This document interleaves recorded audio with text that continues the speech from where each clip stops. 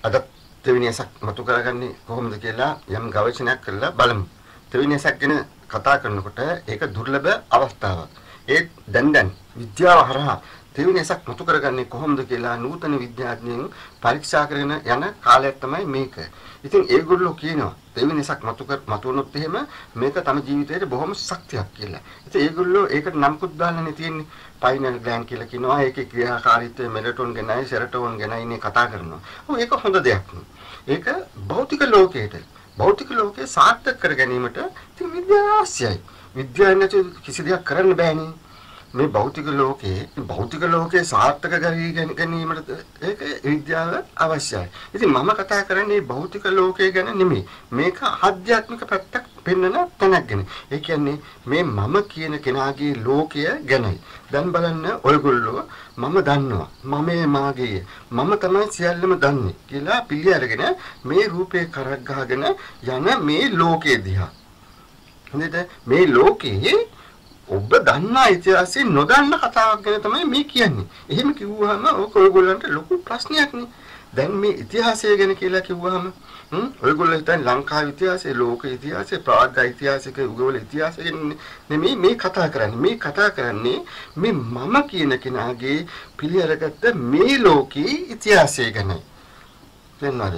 දැන් ඔයගොල්ලෝ එහෙම කිව්වට ටිකක් බුද්ධියෙන් බලන්න. ඉතින් මේක ලෝකෝත්තර ධර්මයක්. ඒ කියන්නේ තමන් තුලින් බලලා තමන්ගේ තේවෙන යස මතුවරගෙන සසර ගමනත් අවසන් කරගන්න පුළුවන් ධර්මයක් තමයි මේ පෙන්වන්නේ. ඉතින් මේ කියන්නේ මොකද්ද කියලා හොඳ සිහියෙන් ඉඳගෙන නුවණින් හොඳට බලන්න. මේ කියන්නේ මොකද්ද කියලා. මේක ඔයගොල්ලෝ පෙර අහපු නැති අකාලික ධර්මයක් නිසා. හොඳද? ඔයගොල්ලෝ දැකලා තියෙනවද පිරිච්ච මිනිස්සෙක්ව? එහෙම කිව්වම ඔයගොල්ලන්ට ලොකු ප්‍රශ්නයක් හිතන තියෙනවා. හරි පිරිච්ච මිනිස්සෙක් ගැන කියන කතාව අපි පහුවට දාලා දැන් බලන්න මිනිස්සෙක්ව දැකලා තියෙනවද කියලා. එහෙම කිව්වහම ඔයගොල්ලන්ට මොනවද මේ කියන්නේ කියලා හිතේ. ඇයි අපි මිනිස්සු නෙවෙයිද? අපි මොනුන්ද? අපි අමනුෂ්‍යයෝද කියලා එහෙම නේද ඔයගොල්ලෝ හිතන්නේ? ඒකට මට කරන්න දෙයක් නැහැ. මම කියන්නේ සත්‍යයයි. ඉතින් ඔයගොල්ලෝ මම මිනිස්සෙක් කියලා හිතාගෙන හිටියට ඔය අය මිනිස්සු නෙමේ මනුස්සතා. ඉතින් මේ මනුස්සතා තමයි මම මුලා වෙලා සසර ගමනක් යන්නේ. ඉතින් මේ සතා නිසි මාර්ගයේ ගමන් කළා නම් ඔන්න මිනිස්සෙක් වෙනවා. මේ මිනිස්සයා තමයි අවසානයේ පිරිච්ච මිනිසෙක් වෙන්නේ. ඉතින් මේ විශ්වය එහෙම නැත්නම් ස්වභාව ධර්මයක් ගත්තාම මේක නිර්මාණයක්. ඉතින් තමයි වෙලා තියෙන්නේ. මේ මහා භූතයන්ගේ හට ගැනීමත් තුලින් එහෙමත් නැත්නම් ස්කන්ධයන්ගේ හට ගැනීමත් තුලින් තමයි මේක නිර්මාණය වෙලා තියෙන්නේ. ඉතින් මහා භූත කිව්වහම ඕගොල්ලෝ හිතාවි යකා භූතය දෙයියෝ කියලා. එහෙම නෙමෙයි. ආපෝ තේජෝ වායෝ පඨවි. හරිද? එහෙමත් නැත්නම් පස් වතුර සුළඟ ගින්දර. මේ වාගේ එකතුවක් තමයි මේ ස්වභාව ධර්මයාගේ නිර්මාණය. මේ නිර්මාණය වෙලා තියෙන්නේ. හරිද? ඉතින් මේ නිර්මාණයේ කොටසක් තමයි මේ මම කියන්නේ. එහෙමත් නැත්නම් ස්කන්ධයන්ගේ හට ගැනීම. ඉතින් මේ න්‍යාය ධර්මය අනුව අපි මමයේ මාගේ මම සියල්ල දන්නවා කියලා සිතමින් අපි සසර ගමනක් යනවා. එහෙම යනවා නම් තව කමක් නැහැ. බලන්න ඊර්ෂ්‍යාව, වෛරය, ක්‍රෝධය මුල් කරගෙන මරාගෙන කොටාගෙන මේ මුළු විශ්ව තලයේම විනාශ කරගෙන මේ මිනිස්සයා එතනිනුත් එහාට ඊළඟ භවයේ මේ සසර ගමනක් යන හැටි බලන්න. ඉතින් මේ සතරල හරි මගට දාලා දක්වාගෙන යන්න තමයි ආගම් වලින් කරන්නේ. එතකොට ආගම් වලින් කරන්නේ මේ සතර හරියටම මේ සමාජය තුල දක්වාගෙන යෑමේක. නේද? ඒකට තමයි යකා භූතයා දෙයියා බ්‍රහ්මයා ඉන්නේ. හරිද? දැන් ආගම් කියලා ගත්තාම එතන කෙනෙක් ඉන්නවා. හරිද? එයා එතන ඉඳගෙන කියනවා මා කියන්නේ අසව, මා කියන්නේ කරව, මා කියන්නේ බලය. එතකොට මම නුඹලාට පිට වෙන්නම් කියලා. හොඳ ඒ අය එහෙම නේ කියන්නේ. එතකොට ඒගොල්ලෝ කියනවාද කවුරු හරි බාරයක් වුණා කියමුකෝ. ඒ දේ අහවල් දිනේට කරලා දෙන්නම් කියලා. එහෙම නෑනේ. ඉතින් ඒගොල්ලෝ කියන්නේ අර ලෝකෙදී හරි මේ ලෝකෙදී හරි ස්වර්ග ලෝකෙදී හරි මම ඕගොල්ලෝගෙන් බලා ගන්නම් කියලා. තේරුණාද? එහෙම කියලා තමයි මේ සත්‍ය රැළ විශ්වය තුල හරි මාර්ගයකට දාලා දක්වාගෙන යන්නේ. දැන් බලන්න අද මොකද්ද වෙලා තියෙන්නේ කියලා. අද මේ මමේ මාගේ කියලා මේ පිළිගත්ත සතා මේ දිව්‍යනුත් අභිමා ගිහිල්ලා ස්වභාව ධර්මයට ඔච්චම් කරමින් ස්වභාව ධර්මයට ඔච්චම් කරමින් යන හැටි බලන්න මේ සසර ගමන. ඉතින් බලන්න දැන් තියෙන්නේ මේ මමයේ මාගේ මම සියල්ල දන්නවා සිතමින් මේ සසර ගමනක් කරන මේ සතා තුළ කිසිවක් නැහැ. මේක බොල්ලක් පුස්සක් කරගාගෙන මේ සසර ගමනක් තමයි මේ සතා යන්නේ. මේ සසර ගමන යන්න ඔතන සතෙක් හෝ පුද්ගලයෙක් ඔතන නැහැ. මේක බොල්ලක් පුස්සක්. ඒ බව පෙන්වන එක තමයි දර්ශනයකින් පෙන්වන්නේ. ඒකයි එන්න බලන්න කියන්නේ. එතකොට ආගම් වලින් පසුවට කල් දාපු දේ දර්ශනයක් තුළින් මේ දැන් මුළු විශ්වතලයේ ඉන්න මේ සමහම සතෙකුටම මේ මොහොතේ මේ දේ පෙන්වනවා. ඒකයි එන්න බලන්න කියන්නේ. දැන් බලන්න මිනිස්සෙක් ලෝ පහළවන්න මහා කල්ප කාලයක් යනවා. ඒ කියන්නේ චින්තනයේ හරහා අවුරුදු 2600ක් 2800ක් වගේ කාලයක් යනවා. ඉතින් මෙහෙම කාලයක් ගියාට පස්සේ මිනිස්සෙක් ලෝ පහළ වුණත් එහෙම කියන්නේ 아무තු කතාවක්. ඒ කියන්නේ අච්චර කාලයකට ආපු නැති කතාවක් තමයි මේ කියන්නේ. දැන් මේ කල්පයක අවසාන කාලේ එහෙම නැත්නම් ස්වභාව ධර්මයා දඬුවම් දීමේ සැදී පැහැදී සිටින කාලයක යම් දර්ශනයක් තුලින් ඒ බව පෙන්වනවා. මොකද්ද පෙන්වන්නේ? ඔයගොල්ලෝ මමේ මාගේ මම සියල්ල දන්නවා සිතමින් සසරම ගමනක් යන මේ සත්‍යය තුල කිසිවක් නැහැ. ඕක බොල්ලා පුස්සක්. ඉතින් මේ දර්ශනය කිසිම ආගමකට වළංගු නැති ධමයක්. මේ විශ්වතලයේ ඉන්න හැම මිනිස්සයා කියලා පිළිගත් මේ මනුස්ස සතෙකුටම තමයි මේ දර්ශනය වළංගු වන්නේ. ඒ ධම පෙන්වන්නේ එතනින්. එන්න බලන්න කියලා. දැන් බලන්න මේ මම කියන්නේ සත්‍යය තමයි මේ විශ්වය තුල ඉන්න ශ්‍රේෂ්ඨම සත්‍යය. මේක විශ්වයේ අලංකාරම නිර්මාණයක්. මෙයාට පුළුවන් කතා කරන්න කල්පනා කරන්න බලන්න පුළුවන්. ඉතින් ඕනෑම දෙයක් කරන්න පුළුවන් විශිෂ්ටම සතා තමයි මේ මනුස්ස සතා. දැන් මේ සතා හතරක් යනවානේ. ඉතින් දෙවියන් අපෙන් පින් ඉල්ලනවා. අනේ මට උඹලා වගේ මනුස්ස සතෙක් වෙලා ඉපදිලා අර ශ්‍රේෂ්ඨ ධර්ම දැකලා ඒ කියන්නේ ඒ ශ්‍රේෂ්ඨ ධර්ම දැකලා මේ සසර ජය ගන්න. ඉතින් එයාගේ සසර ගමන අවසන් කරගන්න උඹලා මට පින් දීපල්ලා. මේ වලින් ගොඩ වෙලා වගේ මනුස්සයෙක් වෙන්න කියලා ඉවිල්ලා. හොඳේ එතකොට ඉපදිලා එයාගේ සසර ගමන අවසන් කරගන්න එයා අපෙන් පින් ඉල්ලනවා. අපි එයා ළඟට ගිහිල්ලා දැන් බලන්න මොකද්ද වෙලා තියන්නේ. අපි එයාගෙන් පින් ඉල්ලනවා. එයා අපෙන් පින් ඉල්ලනවා. ඉතින් මේ ඔක්කොම ලොකු පැටලෙවිල්ලක් නේද මේ පැටලලා තියෙන්නේ. හරියට අන්ධයන් කියන කතාවගේ අපි පිස්සු වෙන්නේ දුව මේ ගමන යන්නේ. ඒ කියන්නේ අපි මෙච්චර කල් ඇහුවේ ෂඩ් ධර්ම. ඉතින් මේ ෂඩ් ධර්ම කියලා කියන්නේ ඇස කන නාසය දිව මන ශරීරය පිළිගත්තාම 6යි.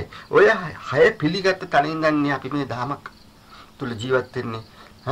ඉතින් ඒ මමම තමයි මේ මම. ඉතින් ඕක ඔයගොල්ලන්ට තේරෙනවද?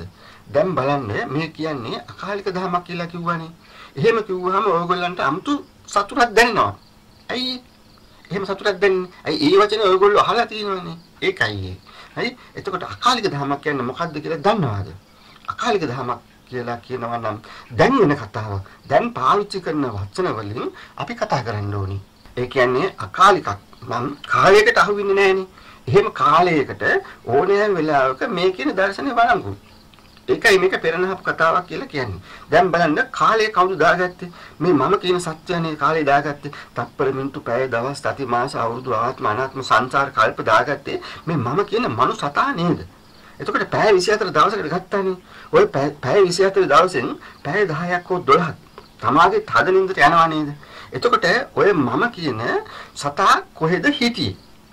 ඒ වෙලාවේ ඇඳ උඩ හිටියද, ඇඳ යට හිටියද, ඇඳගෙන හිටියද, ලෝකයක් තිබ්බද, ලෝක නිරෝධයක් තිබ්බද, මොනවද තිබ්බේ? මොකුත් තිබුණේ නැහනේ. අවුදුනාමනේ මේ පැටලෙවිල්ල, මේ ලෝකේ අර ලෝක ප්‍රශ්න තියෙන්නේ ඔක්කොම. ඉතින් අවුදුනාට පස්සේනේ. අන්න එහෙම වෙන්නේ කොහොමද කියලා බලලා අවසන් වෙනකොට නැත්තම් තමන්ගේ තද නින්දේ ස්වභාවයෙන් මේ ධාමයට අවදි වෙන්න පුළුවන් නම් ඒ ස්නේහම තමා තුළ ඇති තේවෙනස මතුවෙනවා. එතකොට දැන් බලන්න තේවෙනසක් මතු වුණාම තමාට තියෙන ලාභ ප්‍රයෝජන නැත්තම් සතුට දෙන.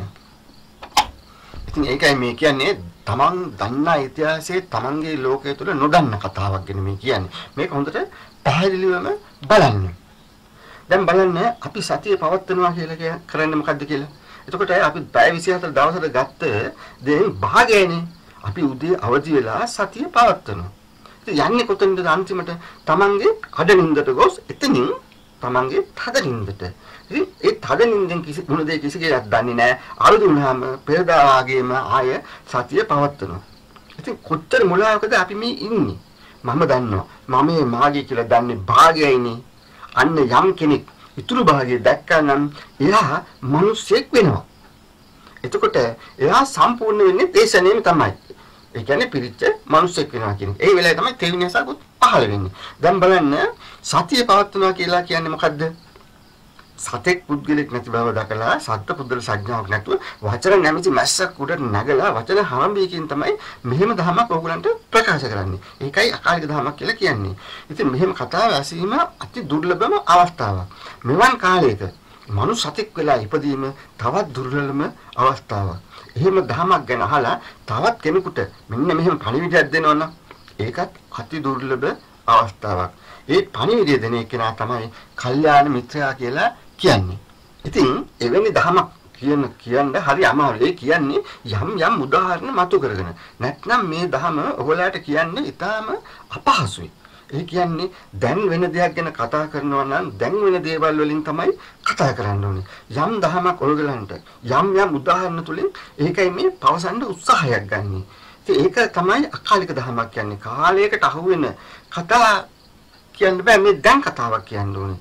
ඉතින් කාලයකට අහුවෙන කතා, ඒ කියන්නේ අතීත අනාගත වර්තමාන කතා කියනවා නම් ඒක අකාලික ධමයක් වෙන්න බෑ. ඉතින් සතිය පවත්වනවා කියන අපි ගමු උදාහරණයක් වශයෙන් අපේ දොස්තර මහත්තයෙක්ව.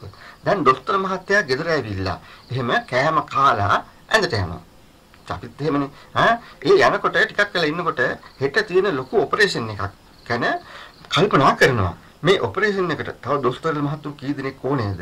හෙදිය කොච්චර ඕනේද? ලේ වර්ග මොනවද? මේ ඔක්කොම කල්පනා කරලා මනසින් මේ ඔපරේෂන් එකක් කරන අතර එයා යනවා තමන්ගේ අඩනින්දට. එතනින් තමන්ගේ තදනින්දට. මොනවද උනේ කියලා දන්නව? තදනින්දදී මුකුත් දන්නේ නැහැ. ඉතින් නැවත අවදි වෙනවා. අවදි වෙලා උදේ පාන්දරට ආය අතනින් තමයි පටන් ගන්නෙ.